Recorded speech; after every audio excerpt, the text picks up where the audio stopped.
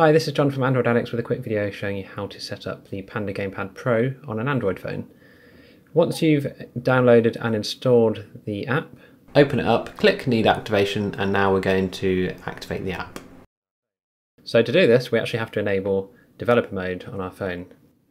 Now we can do that by going into Settings, click the quick link in the app there to jump into it, and then we're going to click Software Information here.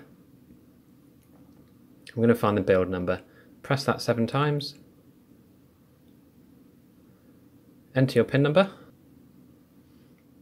and developer mode is now enabled. So now if you scroll to the bottom of your settings, you should see developer options, and now we're just going to search for USB Debugging and turn that on. Now once that's turned on, there is a link in the video description below to the file you need to download for your PC. Plug your phone into your PC when you've downloaded the file, and we'll move on to the next step. Okay, so what you're going to want to do is download Gamepad Pro Active Tool.rar. I've put a link in the description below. Open that with your compression software. I've got WinZip installed. And then what you're going to want to do is just drag the Gamepad Active Tool folder onto the desktop somewhere where you can easily access it. Okay, once that's extracted, open it up, and you'll see inside here there's a file called Activate.bat. So what I'm going to do, I'm just going to hold the phone here, what we're going to do is just double click Activate.bat, and we get a message on the phone here saying allow USB debugging. We're going to click allow always from this computer and press OK. And now we're just going to have a quick look at what the tool is saying here. So it's unable to connect to the device because it's unauthorized. So the first time you run it, it will probably say that message. So let's close the window off. So I'm going to click on the cross here and just run that again. Okay, so this time we get some different messages.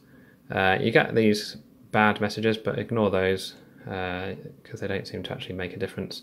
As long as it says OK at the end, what you should see pop up is this dialog box here. So activation finished, please launch Panda app on your phone and check if it's activated. So that's great. So what we're going to do now is go back to the Panda Gamepad app, and we can see here the green tick is activated. So that means the software is now activated, and once you connect a device up, I'm just going to connect my Glap controller here.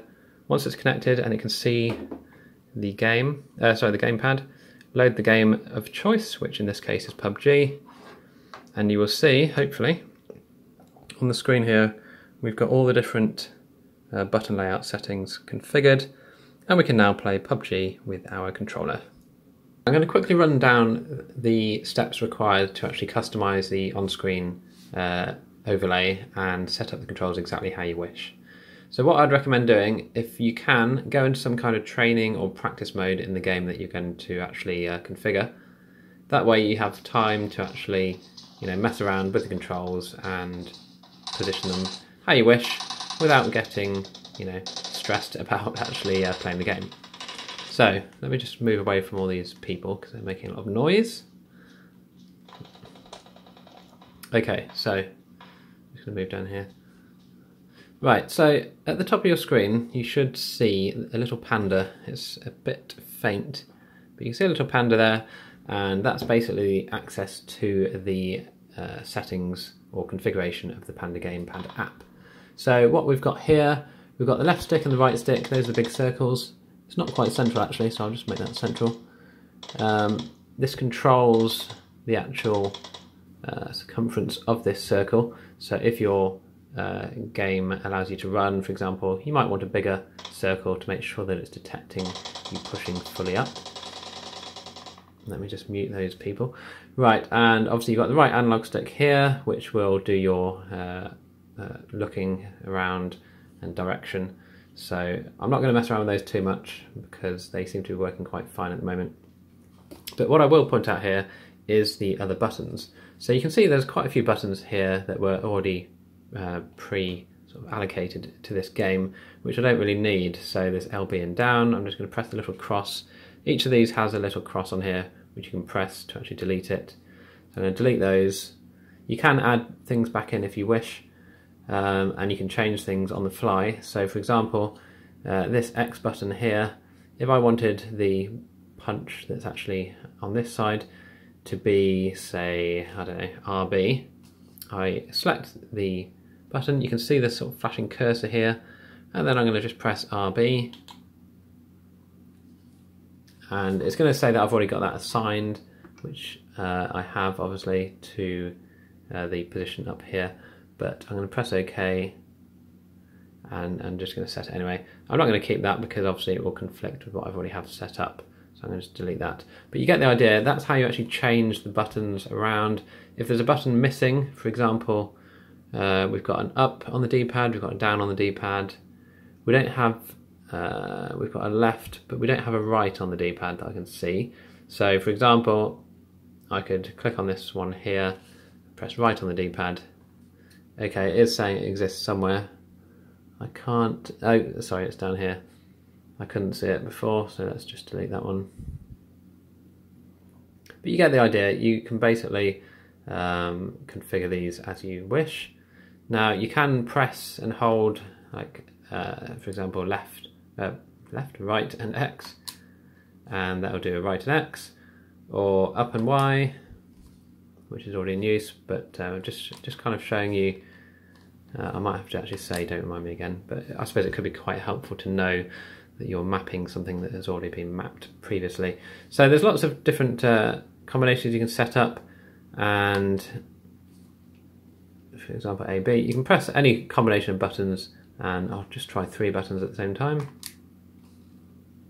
No, so it only does 2 buttons at the same time, but it's good to know that you can have a combination set up. Now, once I've got mine set up how I wish, I tend to hide the overlay so that it's not on the screen all the time. And basically to do that, you set the button opacity to hidden. So once it's hidden, and once you've finished configuring things, just press on the little tick up here. Everything disappears, and you can carry on and play your game. Click on the panda, and it brings it back up. You click on settings, and you can set all these different settings here. I've got the accurate aiming activated here to reduce the actual speed of my right analog stick whilst I'm holding down the left bumper button, or left trigger even. And the other option you get here, you get a single-handed gamepad selection. I've got a dual-handed gamepad, so I'm not adding that. And you can select your current gamepad mode. I've got it obviously set to the gamepad mode, but you can change it if you need to for different games. And the only other option you get here is the option to record your game footage. I haven't used this because I just use the built-in game recorder that comes with Samsung phones, but it could be a handy little thing to have if you wish to record your games. And you also get the option here to actually turn off the overlay, because if you want to type something on a keyboard, you must turn off the overlay first to be able to type and get the keyboard up. So don't forget that one. That's that little on-off switch up there, and turn it back on once you're finished and you're ready to play the game. So I hope you found this video useful. Please leave any comments you have down below, and if you have any questions, I'll do my best to answer them. Please click the like button and subscribe to my channel for more videos in the future. The next video I'm going to do for the Glap controller is a retro gaming test, just test a few different emulators and see how they perform with the analog and D-pad controls from this controller. Hopefully it should be okay, but I know a few people have requested I test a few emulators, so that will be coming next. So I hope you have a good day, and I will see you in the next video.